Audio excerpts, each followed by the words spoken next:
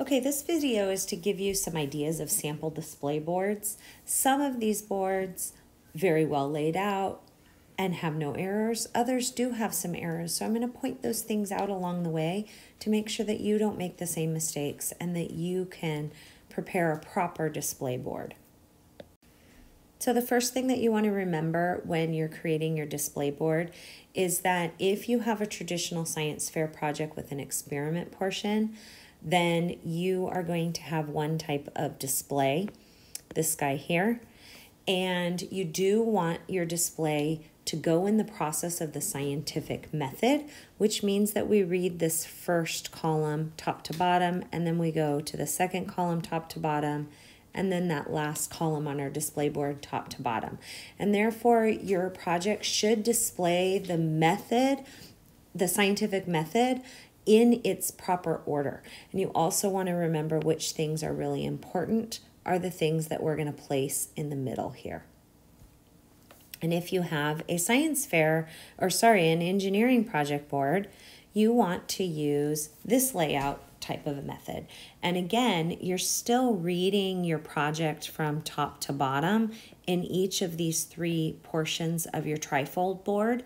However, there are some differences between science fair and engineering projects. And so you want to make sure that you follow these particular steps and you give enough information to let the judges know that you have an engineering project. Just don't forget that even though it's engineering, you are still testing something, you are still getting data and graphs off of whatever it is that you built.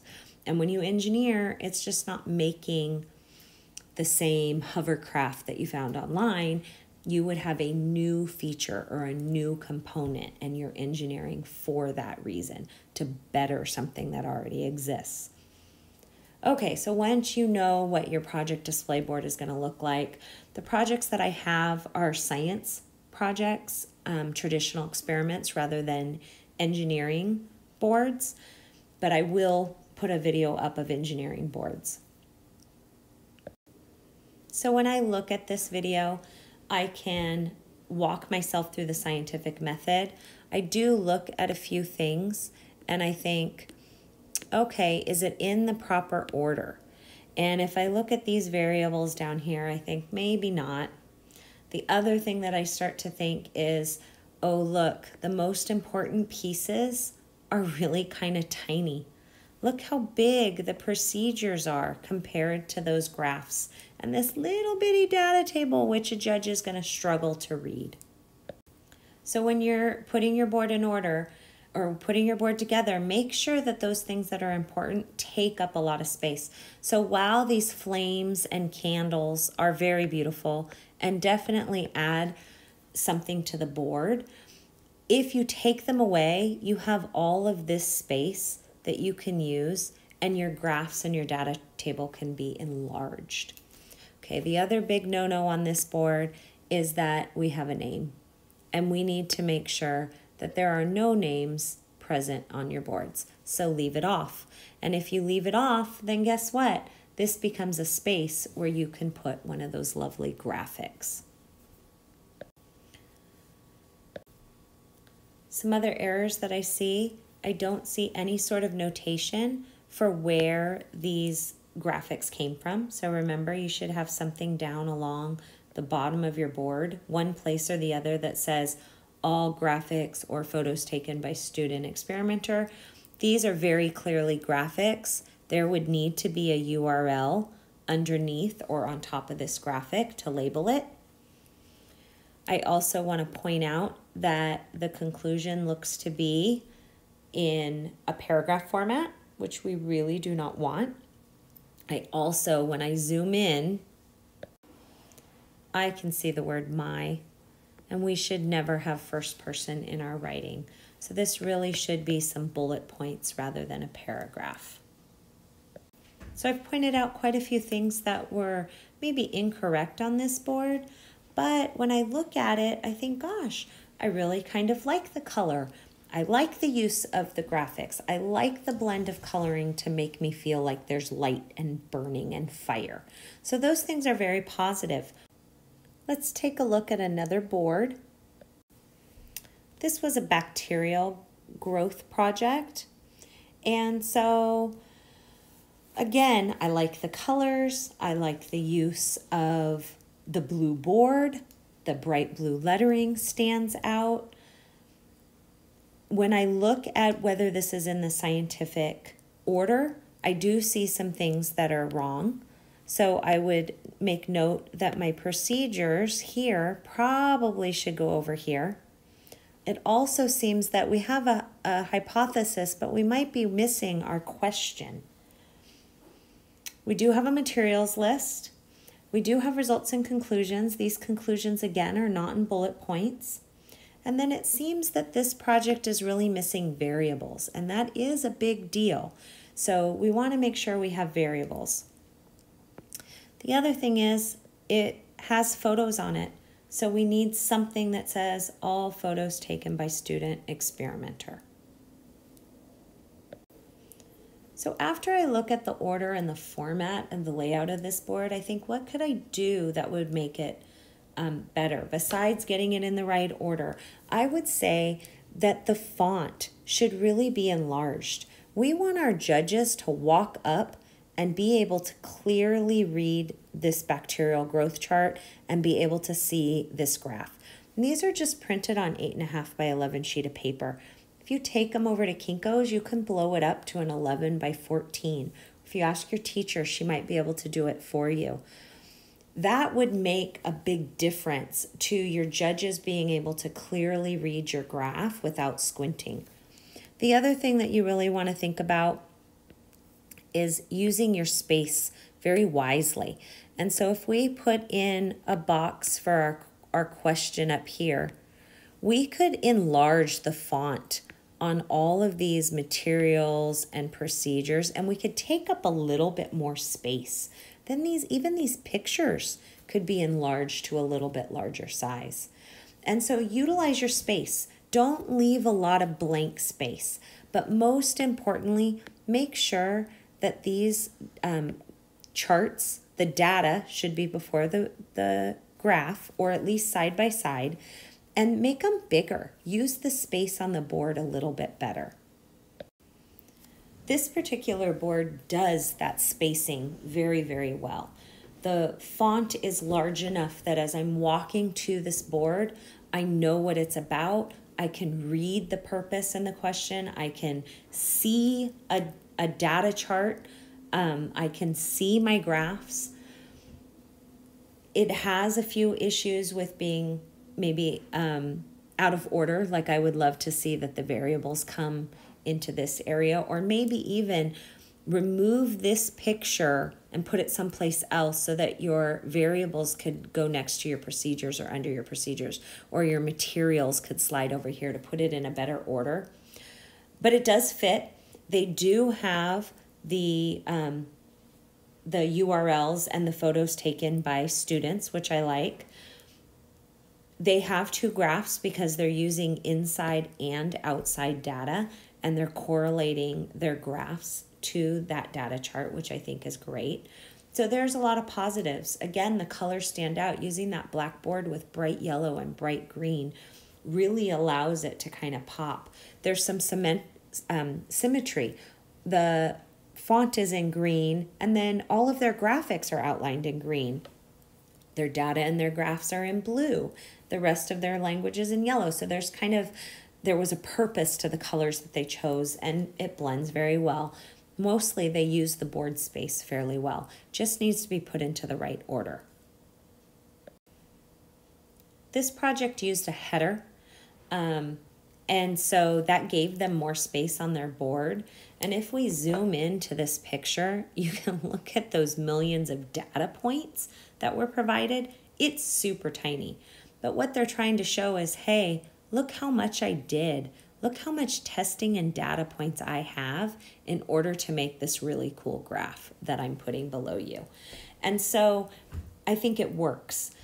They also have a component to this project where they're talking about some extra data. So if we take a look really quickly at their research question, they were comparing different cups.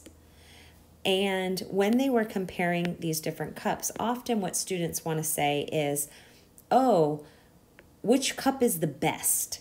And when you ask a question like which cup is the best, you get an answer. Cup A is the best. But that doesn't actually show the trend of what this graph is representing, which was time. Over time, how did the temperature maintain in those cups? And so if you look at their research question, they asked, how do various cups maintain temperature over time? Does the most expensive cup hold the temperature longer? So by asking the question in a different way, they have not said, they're not going to have a conclusion that says cup A is the best. They're going to be looking at best being defined by two components, holding the temperature over time and maybe expensive. What's the cost of that cup? We can see that they covered the brand names of the cups and labeled them with tape. So they added an additional data section. They named their cups rather than having those brand names.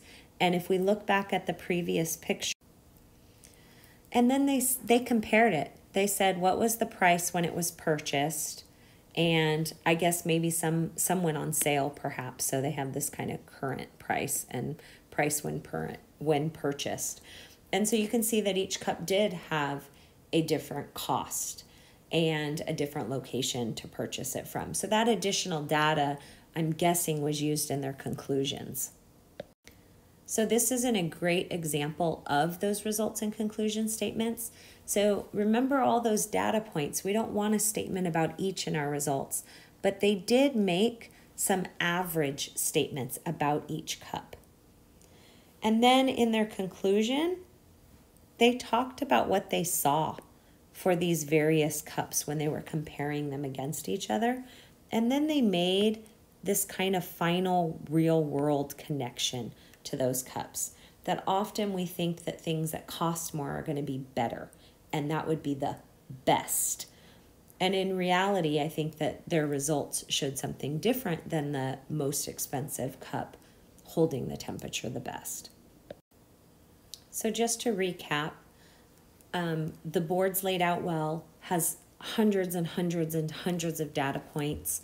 It is missing the hypothesis statement, but it does have these other great features where the student remembered the label that they were supposed to put on.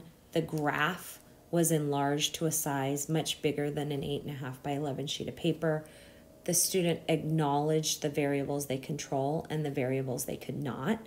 They had some additional data that they gave us to help acknowledge the results and the conclusions that they drew. And these, hundreds of data points resulted in no more than 4 or 5 bullet points. Okay, let's look at the next project I have. So this is a project where they looked at a glow stick and what would happen if you place the glow stick in different temperatures of water. So right away, I noticed that they're telling me what's most important to them is this section of their board. And when I look at that, I think, your materials list in your procedure, really not the most important. This stuff that you threw way up here in the corner is the most important and really should be larger and moved, okay? They do have bullet points. I love the colors. So when I talk to students about color choices and how to make their project board stand up, I almost always say to them, choose 1 or 2 colors. Make them a blend somehow. Talk to your art teacher. Make them complementary. But this board chose every color of the rainbow. And I think that they did it because they were working with glow sticks that came in a variety of colors. And so I actually really enjoy the rainbow color of this project board. So some great things about this board. You can read the words. You can read the scientific method. It is in the correct order. They did remember at least one label. I think that it probably needs more. I think it probably still needs the label of all pictures taken by a student experimenter. But it looks like a great board, and you can really read it when you're walking up to it. To improve it, put things in the correct order, move your data and your graphs into this major section.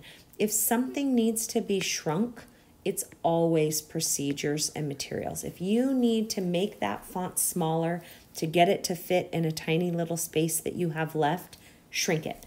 Those are the least of your worries. Your data and your graph belongs in a more prominent area. The other thing that you can do is move this title off of the board, and now you have more space as well. This is the last project board I have for you. This is not quite a double board. So there is a line here where two boards were sealed together, and on the back they're taped to hold it nice and strong and steady. But this bottom portion is your traditional board size, which is your 36 by 48. And then they decided they needed a little more space. So they cut another board and they attached to the top, which is 100% doable. I always first look to find out if follows the scientific method. And so I look down and I see question, hypothesis, materials, procedures. I love that they have their variables. They've got some data. They've got picture data, which is interesting and not always something that you can catch. They have number data that they recorded in this chart. And they have graphs. But when I take a closer look and I look at graphs, we have two graphs down here, and I'm going to blow them up so that you can see that they were looking, this graph connects to this data chart and this graph connects to this data chart. So they used magnetic pull and they picked up some washers, and they used magnetic pull and they picked up some paper clips. The only problem is this graph way up here. One, it's out of the way. It doesn't quite belong up on the right. And what they're trying to tell you is that this graph is related to these pictures and to these numbers. And so it's not quite in the correct location to show that and make the connection super strong.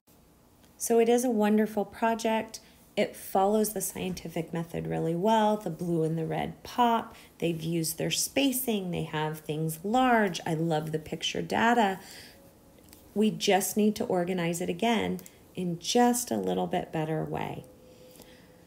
Okay, I hope that's super helpful. There's another video coming for engineering project display boards, so stay tuned.